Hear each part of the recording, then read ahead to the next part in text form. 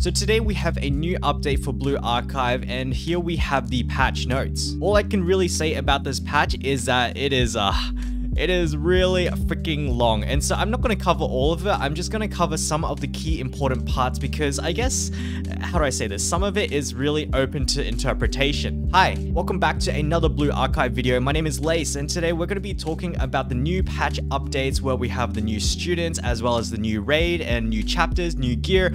There's a lot of new stuff, and so there really is not much left to introduce, and so let's just jump right into the content. So starting off with the new student Midori at 3-star. So Midori, the 3-star, she is one of the twins. The other twin is down here and her name is Momoi, 2-star. And so essentially these two students are going to be fantastic for the raid that has just released. And so if you have not prepared for the raid, don't despair. It is a yellow raid. You guys could roll on this banner if you wanted to. These two perform very, very well in the raid. But yeah, we've got their new banners up. So again, 3-star Midori and then 2-star on Momoi. And with that being said, let's move on. So as you can see here, the twins, they'll be very, very important in this raid. So I don't know if you should go to pity for them or something. Like, don't take it from me because I went to pity for Izuna because Izuna was cute. But now my stash is literally non-existent and I can't guarantee Azusa or like Summer Azusa and stuff like that. If you are meta chasing, I would say if you're willing to swipe, then obviously you go swipe, but I would probably pass on this one in favor of like some of the other upcoming units. But if you like these characters, if you do like their designs, never let anyone tell you to not roll for them. So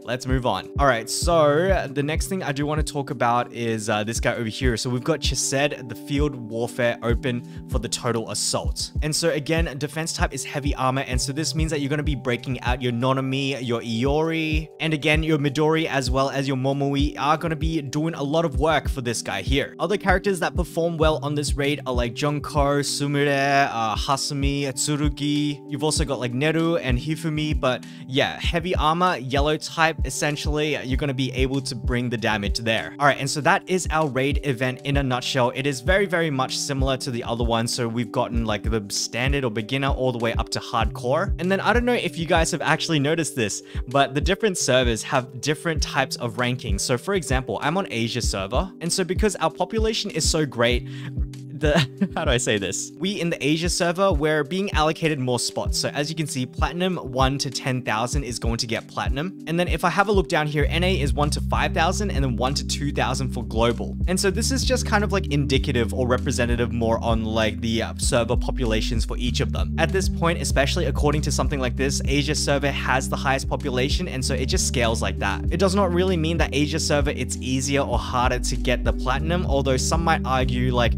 in terms of the economics or the try-hardness of each server, Asia might be easier. But yeah, of course, that is just something to think about. But rewards, these are pretty much the same as what we have been getting since last time. And so here is the table for the total assault coins as we complete them each day. Hardcore times 100. Again, nothing has changed. However, what has changed is the shop here. And so as you guys can see, we now have Hanae's LFs available from the total assault shop. This is pretty good. Hanae is quite good, but I would still be buying out the Maki shards because Maki is like so freaking important. Yes, Maki is a yellow attacker. However, she really thrives in Bina, which was the first raid that we did have. And unfortunately, she won't see too much use in Chesed, which we are getting now. However, again, Maki is going to be top tier for Bina when he does come back, so I do buy that out. As for the rest of the shop, and I just realized I've never really talked about priority, but I do believe that the top priority is going to be the blue rays for, what is that faction called? It's like the seemingly darker one, Gehenna faction. So all I can really say is that it's never really a bad idea to get the Blu-ray discs, so these upgrade your EX skills for the Gehenna faction, because you've just got so many of the top tier units from that faction, like you got the Iori, the Aru, etc. And in terms of the secret tech sheet over here, like this total assault comes back, I think it's twice a month, so we really are not in a shortage for this guy here. And if you guys don't know what the secret tech sheet does, it is for, I believe, leveling from 9 to 10 for your skill levels, or the final level, something like that. All right, and so moving on, let's have a look. We got the renewal cycle. So this is just like with the purchase limits resetting, so I can get my Makis again. And so again, Makis LF, I do believe we get what, like 50 of these, which is not bad at all. All right, and so moving on, we've got a main story update. All right, here we go. Clockwork Flower Pavan. Okay, it's kind of whatever, dude. I tried my best, right guys? Anyway, essentially we are just going to be getting more story over here, but on top of that, we will also be getting more of these updates. And what I mean by more of these updates is, sorry, the area updates. So essentially we are going to be getting Area 13, in which we are going to be going to a theme park. Okay, why am I surprised? Like, this happens all the time in Precon. Anyway, so what we have here is a whole bunch of new stages and a whole bunch of new drops. So by new drops, I mean T5 equipment. And so just quickly on equipment, I don't know about you guys, but I've been able to clear all content so far. So I've been able to clear hardcore mode for the last one, as well as that very hard challenge mode, whatever it was in Izuna's event, like the very last stage. So I have been able to clear those events at a level about 45 or 47 with only like 3 pieces of T4 gear. And so for you guys who are like, oh man, I feel like I'm missing out, oh man, T5 gear, my progression is so slow. To that, I would say don't worry too much about it, because like if you are able to get to at least about T4 or maybe like a few pieces of T4, T5, you will be fine. And so as you can see, we've got the recommended levels over here. Honestly, I've only finished up to like main stage, maybe 11. But here we've got the bulletproof helmet, we've got the tactical gloves and boots. So essentially we're going to be getting the extra attack percentage as well as the crit damage and crit percentage. Other than that, we've got the first clear sweet Gemmies pyrocene, oh baby, and another 200 pyrocene for the 15 stars. And then on the other hand, we do have the new hard mode, which is going to get us the Haruka Elves, the Mutsuki, and the Izumi.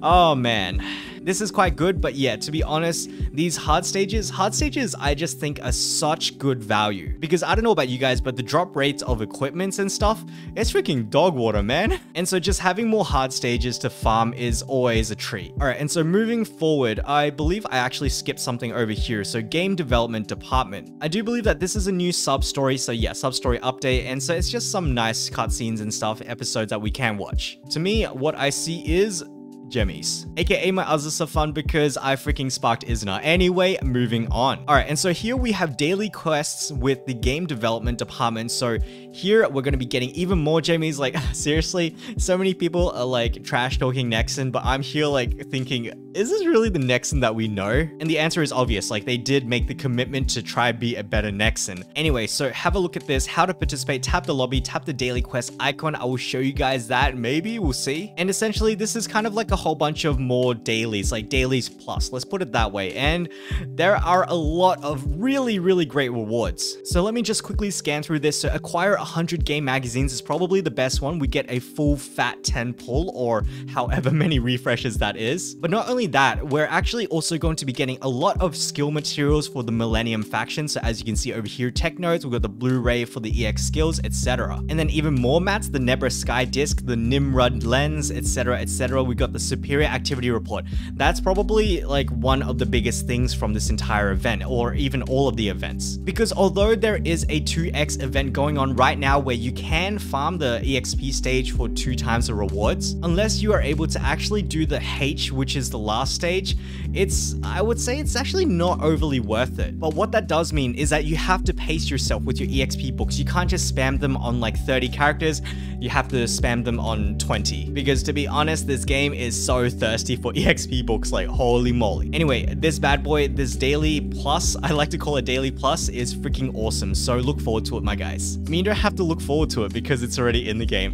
Anyway, let's have a look at the T5 equipment. And so as you can see, this is actually freaking massive. So 27 to 30% attack, and then 900 to 1.2k crit damage. And then on top of that, we've got the gloves giving something also cracked. It's all really freaking cracked. And like, I think it's something that I realized really recently, like why I'm getting freaking stomped in PvP, because a lot of the people have actually farmed up all of these gears up to the T4, and I am just this pleb using T1 and T2 gear. So yeah, just by like looking at the raw stats of this, like when I hit T4, like suddenly the world was my oyster. Granted, I've only got like a T4 helmet on 2 characters, but it really did make a difference, guys. So if you haven't pushed, I probably would recommend it. All right, and so moving on the event, we've got a main story update celebration, another 10 pull. Oh my god, I love it. I freaking love you, Nexon. Like, I did not think I would ever say those words, like coming from freaking Maple Story, coming from Mabinogi, coming from other Nexon games that I probably don't really want to talk about. Maple Story 2 that got freaking wrecked. Nexon really do be making it rain here, and so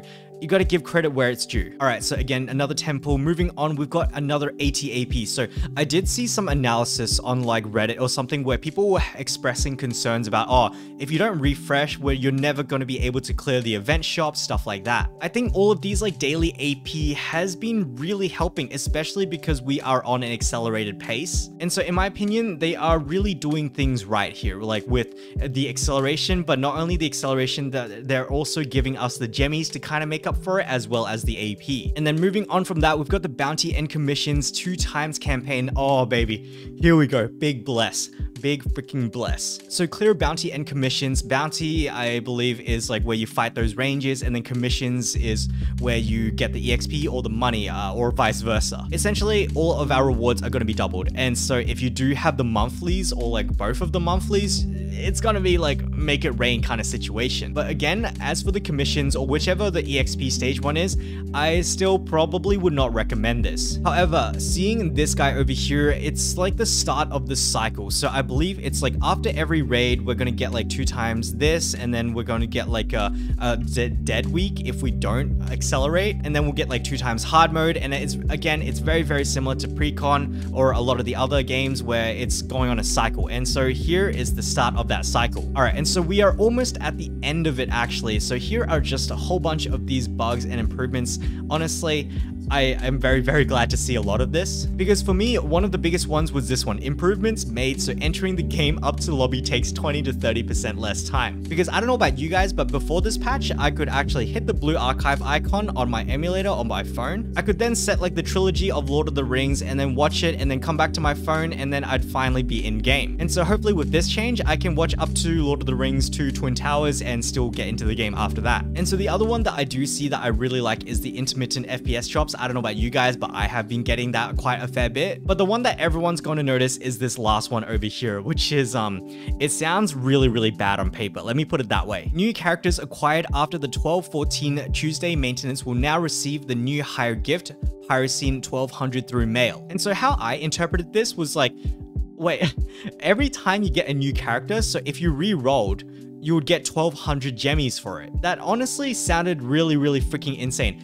However, in practice, you know what? Let's freaking go try it now. In practice, apparently, I think it's like when you do the first 10 roll, you will get 1200 back, which is kind of like 100% rebate. And so let's actually go ahead and give that a shot on the Midori and Momoi banner. All right, here we go. I'm gonna drop a tenner on it. I'm not really keen on either of them because again, I gotta save up for the ultimate Azusa. I freaking love Azusa. And so I'm just gonna drop this 10 pull, and then after we see what we get, hopefully we will have something in the mail, like 1200 Gemmies, something like that. Let's hit confirm and see how we go.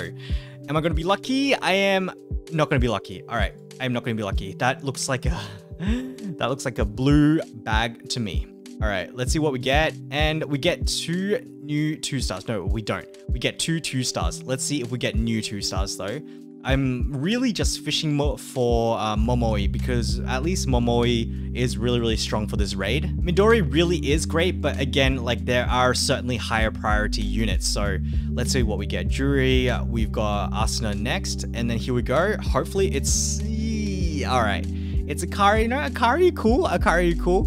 We've got Pina next, and then we've got, okay, very nice. We've got Momoi. So for me, I am certainly going to stop rolling here because I've got the pickup, or the 2-star pickup, and that is good enough for me. So from here, let me hit confirm, and then let's get out of here.